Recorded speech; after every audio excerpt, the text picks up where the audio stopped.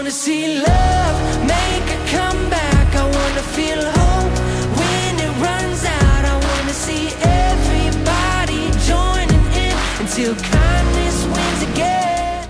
Hey guys, welcome to my channel. So tomorrow will be the 5-year anniversary of the Delphi murders. Well, depending on when I get this edited. So right now it's Saturday, but unless if I don't get this done until tomorrow, then today is the 5-year anniversary. So there was a few videos that I found because of the anniversary. The first one I'm going to play for you is actually an interview with Indiana State Police Superintendent Doug Carter. He says some interesting things. He basically gives us some hope that he thinks that they will catch the killer. And he actually even said he thinks that they will catch him before he retires. Well, he said before his run ends. So whatever that means. I took it as he was saying before he retires or whatever. And what else did he say? He said that, well, he gave us some hope. Like, because he's the one that knows everything. Like all the stuff that we're wondering, what do they know? What do they have? Are they close? Do they know something that we don't? Do they know something that's looks like they're going to be able to catch this guy? So it's really important to hear what he has to say because he knows all the answers to those questions. If they do have more information than what they're saying and they are close. So he just sounds hopeful, I feel like, in what he says. So I'm going to play that for you first. Okay, so here it is. I know that everyone wanted to know why, and I wish we could tell them. Right now at 10 o'clock, the head of Indiana State Police answering our questions about gaps in the murder investigation of 2 teen girls in Delphi. This weekend will mark 5 years since Abby Williams and Libby German were murdered on a trail in Delphi. It's a mystery that remains unsolved and one that Indiana's top police officer says haunts him. News 8's Demi Johnson has covered the Delphi murders since day one. She joins us now with more. Demi. Yeah, 5 years, no arrests, no publicly named suspects, but lots and lots of rumors and speculation.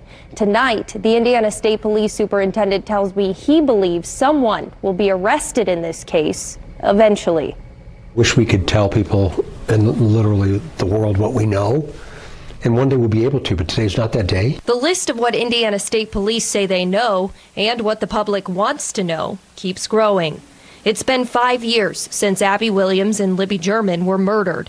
In the months and years since, we've seen 2 sketches of possible suspects, heard a recording from Libby's cell phone, and most recently, learned about a social media profile named Anthony Schatz. Court documents uncovered by Wish TV say Kagan Klein admitted to creating and using the account to get more than 100 sexual pictures and videos of underage girls. Klein made that admission in February 2017, just 12 days after the girls were murdered. But he wasn't arrested until more than 3 years later. I asked State Police Superintendent Doug Carter how that was allowed to happen and why it took nearly 5 years to tell people about the account. I will just simply say that we have gleaned a tremendous amount of information over 5 years. Okay. And we would, if there was any meaningful reason to talk about it or act on it, we would have. A couple years ago at a press conference, you said the killer could be in this room. Do you believe that your investigators have interviewed this person? I'm not going to go there. I don't think it'd be proper for me to do that. But I do think that the killer will be watching this interview. What do you want to say to him? What the family says, today could be the day, sleep well. Today could be the day, maybe it's tomorrow. If we're sitting here, February 2023, do you believe, based on what you know, not what the public knows, but what you know, that we'll be talking about an arrest? You are really creative when you ask me questions. Personally, I'm very critical of myself. And I certainly hope that by the time that my run here ends, that there's an arrest made. I think it'll be before that. And that's all. Now, we do want to be clear on this point. Kagan Klein has not been charged in the girls' murders. In fact, no one has. He's in the Miami County Jail awaiting trial. He faces 30 counts, including child porn and child solicitation. Demi Johnson, Wish TV, wishtv.com, and follow us on Facebook. All right, Debbie, thank you very much. And as Debbie mentioned, the case against Keegan Kline, we have new developments there tonight. Wish TV has learned that Kline today filed a request for the judge to delay his trial on 30 counts of child porn. Trial is scheduled for May 9th. The judge says that if the trial will be delayed or what the new date might be, we'll keep it posted on that. Okay, so what did you guys think of that? I'm going to point out a few things that he said here. So the reporter brings up to Doug Carter how Kline made the admission 12 days after the girls were murdered, but wasn't arrested till more than 3 years later. And why is it that it took 5 years to tell the people about the account? And he responded by saying that they have gathered a tremendous amount of info over the last 5 years, and if there was any meaningful reason to talk about it or act on it, we would have. So that's how he responds. So I think what he's saying right there is that it's not connected. I mean, it might be connected in a way that that account was connected to Libby, but I feel like he was saying that it's not Keegan Kline. What do you guys think that he meant by that?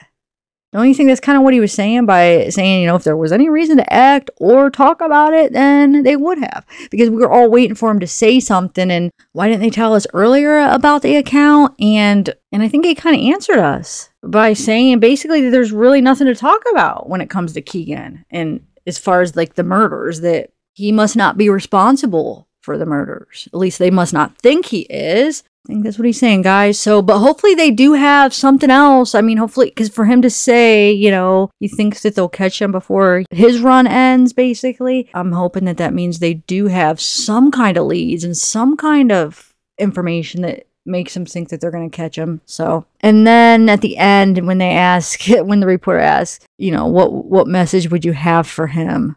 And he says, today could be the day. Sleep well. Today could be the day. Maybe it's tomorrow. I don't know. I like Doug Carter. He seems like a cool, caring guy that actually really does care. Okay, so I'm going to play you a couple more videos. There's just some news clips with the family members talking about the 5-year anniversary and just how they're feeling and just their thoughts now. So here they are, guys. It was good to hear that something was going on. It just brings me hope that they're still working on it. I feel more hopeful every time something comes out. Right now at 10 o'clock, the families of 2 teen girls murdered in Delphi say they're hopeful an arrest is coming. It's been 5 years with few leads and no publicly named suspect in the killings of Abby Williams and Libby German. But the girls' families say information that has surfaced over the past few months has given them hope. News 8's Demi Johnson is here with us now. And Demi, you've been covering this story, this case, since day one. Yeah, guys, and tonight the families tell me their renewed sense of optimism comes after learning about the social media profile named Anthony Schatz. State police say they found that account while investigating the girls' murders. She was supposed to be my maid of honor. In just a few months, Kelsey German will walk down the aisle. Along with her soon-to-be husband, Kelsey also imagined her sister Libby would be waiting for her. I get to go through all of these big things this year without her, and that it really stinks. Kelsey's dream of sharing her big day with her little sister came to an end when Libby German and her friend Abby Williams went for a walk down a trail in Delphi on February 13, 2017. They were found dead the next day. Over the years, police released 2 sketches of a possible suspect, a recording off Libby's phone, and most recently, investigators told the world about a social media profile named Anthony Schatz. Just gives you a little more reassurance that they're still doing their job. Do you believe that your sister was going to meet someone? I think that we don't know yet, and so I try not to think about it. I think until law enforcement tells me that that's the answer, or even they haven't even told us how the Anthony Schatz profile is connected, or even if it is. So until we get those answers, I try not to think about all of the reasons why it's relevant. Court documents uncovered by Wish TV say Keegan Kline admitted to creating and using the account to get more than 100 sexual pictures and videos of underage girls. Kline made that admission just 12 days after the girls were murdered, but he wasn't arrested until more than 3 years later. Libby's grandpa, Mike Patty, wants to know why, but says he also has full faith in law enforcement's reason for not telling him. At the early stages of it, yes, I wanted to know everything. But I've come to realize that, hey, there's a process we have to go through. Right? We live in a society with laws and we need to follow those. And I'm willing to do what needs to be done in order to get the end result. For Abby's mom, Anna Williams, the end result is more information, and that's what investigators are asking for. They want to hear from anyone who may have been in contact with the Anthony Schatz account. That tells me that we're probably a lot closer than even I think we are. They obviously are just waiting for one very valuable piece of information, so we just keep our fingers crossed that somebody is going to turn that in, and that we can get our resolution soon. Do you feel like they're closer than they've ever been? I hope so. I definitely think as time goes on, we're another day closer. So hopefully we don't have to go another year and have another anniversary having these same conversations. Again, we do want to be clear on this point. Kegan Kline has not been charged in the girls' murders. In fact, no one has. He's in the Miami County Jail awaiting trial. He faces 30 counts, including child porn and child solicitation. Demi Johnson, Wish TV, wishtv.com, and follow us on Facebook. The Delphi investigation on its most wanted page as the case of the week. This weekend marks 5 years since someone killed Abby Williams and Libby German near the Monon High Bridge Trail. If you have any information that can help police, email the tip line. You can see the addresses there on your screen. We also have it posted for you right now if you head over to WTHR.com/Delphi. 5 years after the Delphi murders, families of Abby and Libby are still figuring out how to move forward. Tonight, our Emily Longnecker talks with Libby's older sister about the major life milestones shadowed by her absence. She was just such a light to so many people, and I hope that I'm able to do that too. 22-year-old Kelsey German will always be the older sister, but when it comes to how she wants to live her life, she has to look no further for an example than how her little sister Libby lived hers. Right until the end. She just wanted to be there and help everybody. And that's kind of how I've always wanted to live my life, is knowing that she's my role model now. Sunday will mark 5 years since the last time Kelsey saw Libby alive, when she dropped her little sister and Abby Williams off at a walking trail near Delphi, where the two friends set out on a hike. The next day, the girls' bodies were found in the woods. Like she does every year at this time, Kelsey will spend the day with her family, remembering the girls over the weekend with a food drive. I think it can get very tiring to do nothing. If we were just sitting at home and not keeping busy, we would have lots of time to be, in our own thoughts. And so actually going out and doing something and helping others, it just brings us a little bit of, this is what we're doing for them. And we don't have to think about the bad stuff. We can think about all the good things that are coming out of the bad things that happened. So far, what's not come has been an arrest or even a person of interest named, despite police sketches, along with audio and video of the killer Libby captured on her cell phone that day before the unthinkable happened. She was so smart. I think that video and audio definitely keeps people's attention. I think that helps us a lot. I think people see it and they're like, oh my gosh, this 14-year-old girl thought about taking a video of this, and we have this video and we have this audio and we don't have answers. That's crazy. Kelsey remains patient though, believing at some point today will be the day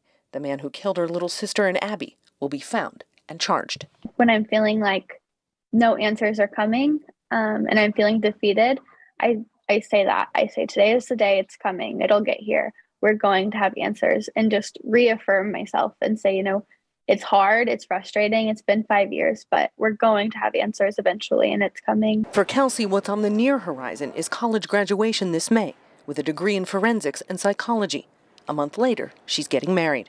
Both major milestones, and with them comes a painful realization she's lived over and over these past 5 years. Every time one of those big milestones happens, even just buying my wedding dress, you just remember that the person that's supposed to be standing next to you isn't there. And that's really hard to realize in all of those moments. Our hearts continue to go out to the families of those two young girls. Now, the FBI is featuring the Delphi investigation on its most wanted page as the case of the week. State police are telling us this case has not gone cold. In fact, last night we sat down with the superintendent, Doug Carter, to ask him how close are investigators to finding the killer. Eventually I'll be able to tell the world what we know, and the rest of the group will be able to tell the world what we know. Unfortunately, I can't right now. You can hear more of that interview on WTHR.com. Just click on this story. Really, really, really, really, really, really need your love. I'm begging you to be kind. I'm begging you to be kind.